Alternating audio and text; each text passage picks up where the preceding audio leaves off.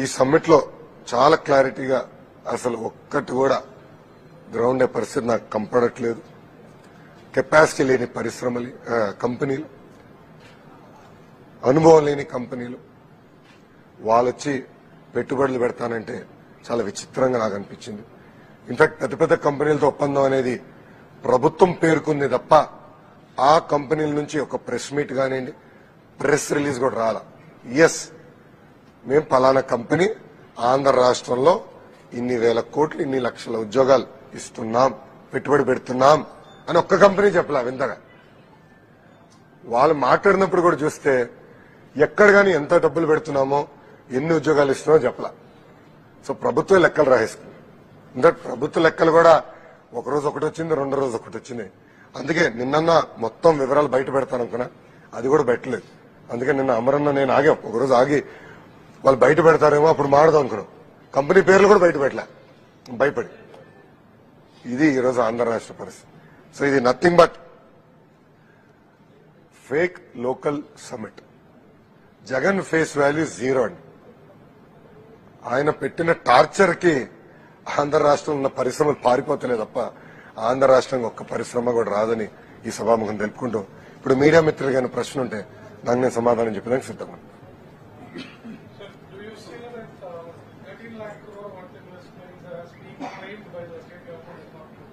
It's absolutely fake. Indosol is an example. A company that has 1 lakh crore capital invested, 1 lakh, anta crores lo gelipam, has only 1 lakh capital invested, is claiming to invest 72,000 crores. 1 lakh rupees capital. Company is claiming to invest 72,000 crores. That is how fake this entire summit is. Indosol is Jagan's Benami company intended to siphon off 25,000 acres. Yes. Yes. Do you have necessary evidence to authenticate that? They're all from Pulivandala. They're all care of addresses Pulivandala. Company పెట్టాలంటే ఎన్ని రోజులు అవుతుంది? అంటే 1 year 2 years అవుతుంది. మీకున్నారు ప్రకారం మీరు చెప్పేది చూస్తే ఉపాధి వెంటనే వచ్చేస్తుంది. అరే కంపెనీలే ఫేక్ అంటే ఇంక ఉపాధిలు ఇంకెక్కడి నుంచి వస్తుందండి? ఉద్యోగాలు ఎక్కడి నుంచి వస్తాయి?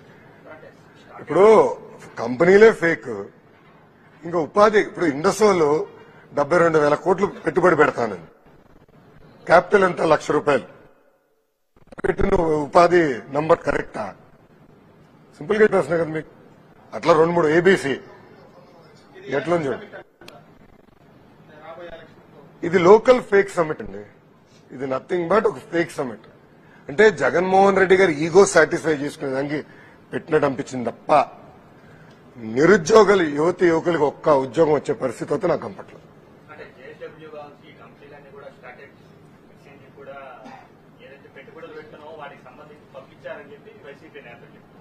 ఇప్పుడు జేఎస్డబ్ల్యూది వాళ్ళ పెట్టుబడి అనేది కడప స్టీల్ ప్లాంట్ గురించి మనం మాట్లాడుతున్నాం. వాళ్ళ పెట్టుబడి కడప స్టీల్ ప్లాంట్, క్లారిటీగా ఉండాలి. కడప స్టీల్ ప్లాంట్ ఇప్పటికీ 4 శంకుస్థాపనలు అయినాయి. Okay, JSW ground breaking సెరమనీని Jaganmohan Reddy గారు వంగలేక రాయి పైకి దిప్పించుకుని కొట్టాడు. ఓకే, అదొక డిఫరెంట్ స్టోరీ. ముసలోడు గనక ఇప్పటికీ పనులు అక్కడ ప్రారంభంలో, ఈ రోజుకి పనులు అక్కడ ప్రారంభంలో. కాంపౌండ్ వాల్ కట్టేదానికి రాష్ట్ర ప్రభుత్వం దగ్గర డబ్బులు లేవు స్వామి. కాంపౌండ్ వాల్ పనులే పూర్తి చేయాలి ప్రభుత్వం. ఇంకా స్టీల్ ఫ్యాక్టరీ వస్తున్నారో అది ఆలోచించుకోండి. అది సగం చేసినట్టు పేమెంట్ ఇవ్వాలి. ఇంకా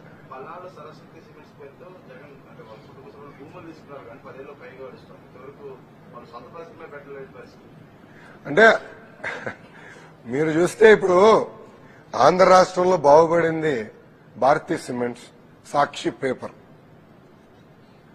జనరల్ గా సాక్షి టీవీ, సాక్షి పేపర్ కొంచెం లాస్ మేకింగ్. కానీ ఆయన ముఖ్యమంత్రి అయిన తర్వాత 177 కోట్లు అనుకుంటా ఆదాయం వచ్చింది.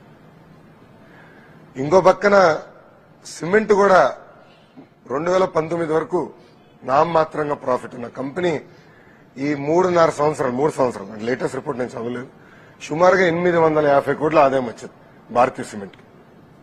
సో ఆయన పరిశ్రమలు బాగానే ఉన్నాయి. అందుకే కదా సిమెంట్ ధర 250 నుంచి 400 అయింది. ఆయన పరిశ్రమలు బాగానే ఉన్నాయి.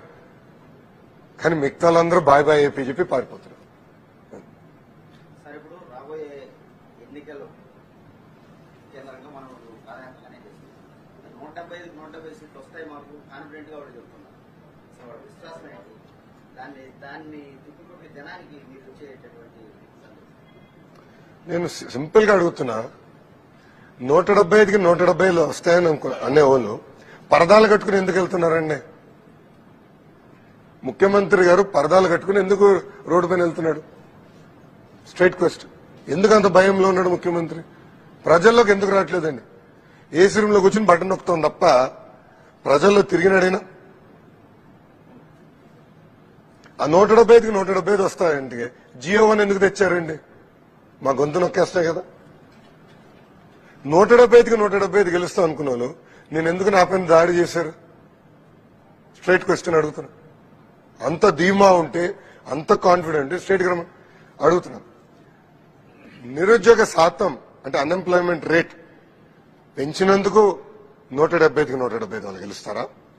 లేదంటే నూనె ధర 200 రూపాయలు చేసినందుకు అన్ని సీట్లు వాళ్ళు గెలుస్తారా? డీజిల్ 110 చేసినందుకు గెలుస్తారా? ఇంటి పన్ను, చెత్త పన్ను, రేపు గాలి పన్ను ఇవన్నీ వేసినందుకు, మరుగుదొడ్డి పన్ను ఇవన్నీ వేసినందుకు వాళ్ళు అన్ని సీట్లు గెలుస్తారా? అంటే అడుగడుగున ప్రజల్ని వేధించి, ప్రజల్ని ఇబ్బంది పెట్టి, ప్రజలు సోషల్ మీడియాలో మాడితే బెదిరించి, భయపడించి 170 సీట్లు గెలుస్తారా? దళితులు, మైనారిటీలపై దాడులు పెంచినందుకు గెలుస్తారా? నేను స్ట్రైట్ గా అడుగుతున్నాయి ప్రభుత్వం. అంత భయం ఉంటే ఎందుకని ఇన్ని కేసులు, సోషల్ మీడియా కేసులు? Straight question I'm asking Jagan. ఎందుకంత భయమే నీకు? సుప్రీంకోర్టు చాలా స్పష్టంగా చెప్పింది, సోషల్ మీడియా పోస్టుల మీద కేసులు పెట్టడానికి లేదు. అయినా పోలీసులు బలవంతంగా కేసులు పెట్టిస్తున్నారు. దాని అర్థం ఇదే కదా, భయపడుతున్నారనే కదా అర్థం అయిపోతుంది. 175 నియోజకవర్గాల్లో టీడీపీ గానీ జనసేన గానీ ఎందుకు పోటీ చేయలేదని పదే ప్రశ్నిస్తున్నారు. అరే ఆయన స్క్రిప్ట్ ఇస్తే మేము చదవాలా? అది కాదు, ఆయన స్క్రిప్ట్ ఇస్తే నేను చదవాలా? అది మా వ్యూహం, మా ఇష్టం. ఎందుకు భయపడుతున్నాడు? మేము కలిసి పోటీ చేస్తాం ఎందుకందుకు ఆయన భయం? అసలు మేము చెప్పాము కలిసి పోటీ చేస్తున్నామని ఎవరు మాట్లాడారు అదేనా? ఎందుకు ఆయన భయపడుతున్నాడు అంటే ఆయన అర్థమైపోయింది, నా సినిమా అయిపోయింది, ట్రైలర్ ఇప్పుడే చూసినాడు, 24 కథం కేల్ కథం అని ఆయనకు అర్థమైపోయింది. నోటుకు వచ్చింది మాట్లాడతాడు. ఫస్ట్ ఏమన్నాడు, నా ఎంట్రీకి ఓడి పీకలేడు అన్నాడు.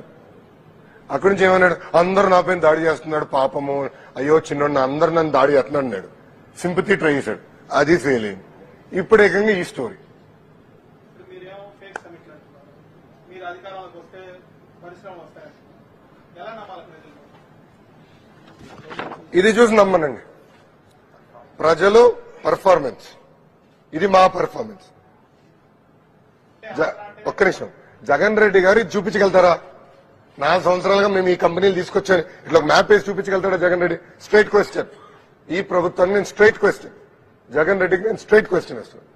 ఇది మాకున్న చిత్తశుద్ధి, ఇది మా పర్ఫార్మెన్స్. ఇక్కడ 40 పరిశ్రమలు కొట్టలేదు స్వామి, 40,000 వచ్చినాయి. మేము తీసుకొచ్చాను, వాళ్ళే ఒప్పుకున్నారు. 5,13,000 మందికి ఉద్యోగాలు కల్పించని వాళ్ళే ఒప్పుకున్నారు. ఇది మాకున్న చిత్తశుద్ధి. ఇది చూసి ప్రజలు నమ్మండి. Simple. Sir, if voted to lower will the TDP government which may come to office will launch an investigation into the make-up signed during the present regime? See, we will definitely land that is allotted to a company with just 1 lakh rupees capital will have to be investigated, no? No second thought about it. How did SAPP even approve this? It is beyond my imagination. So all this we will definitely, tomorrow we'll have to review all this. There's no second thought about it. However, see, we have to also keep in mind that there is an investor sentiment. What Jagan has done is gone after real companies, very strong PPAs. These were companies that were funded by SoftBank, which is a very large investor based out of Japan. And these are very, very strong renewable energy companies based out of India, like Suzlon and so on and so forth. Now, if you harass such companies, obviously no one will come, because SoftBank has a global reputation. They'll go and tell. Lulu has a global reputation. They'll go and tell. Franklin Templeton has a global reputation. They'll go and tell. You know the weirdest thing? Jagan Mohan Reddy invested in Franklin Templeton Mutual Fund. His own money. As per his affidavit. and he called Franklin Templeton a fake company when he was leader of opposition. He invested. You look at election affidavit of Jagan Mohan Reddy. He invested his own money in Franklin Templeton Mutual Fund, and he had the audacity to call Franklin Templeton a fake company. And that is how sad. The CM is playing a game with the unemployed youth's lives.